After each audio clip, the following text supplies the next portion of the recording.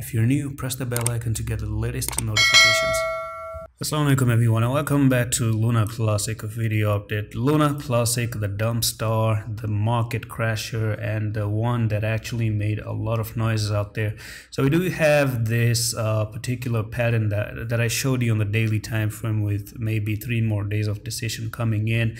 But as far as I see things, this keep changing again and again every single day, and that's why I'm actually doing all these updates. Now if you look at it this way, we're almost making like a little bit of an ascending triangle here for Luna Classic. Okay, so that's an ascending triangle to me because you're making this an ascending price structure, and then you have this very straight line right over there. So basically, if you look at an ascending triangle, they normally are bullish, especially after coming in a downtrend like this, but it depends on where you break out of this structure. So if anyone is trading right now, I will recommend you to put a stop loss down at 15,269, because if you do come down to take out that low right there, then by the way, keeping things simple, all I want to say is that if you pop to the downside of this ascending triangle, you're gonna go back to where you formed the triangle. It takes you back to 15,000,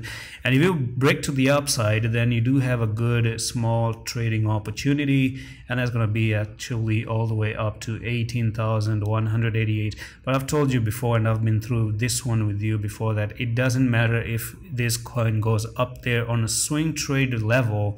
As long as it doesn't go to 27,000, I cannot really say that we're done with it going down just yet.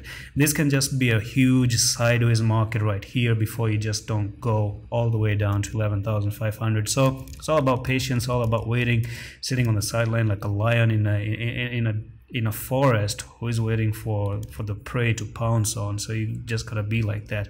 And that's pretty much it for this update on Luna Classic at the moment. Let's see, until 6th December we're going to see how this ascending triangle plays out, and I'm going to see you the next one. Allah Hafiz.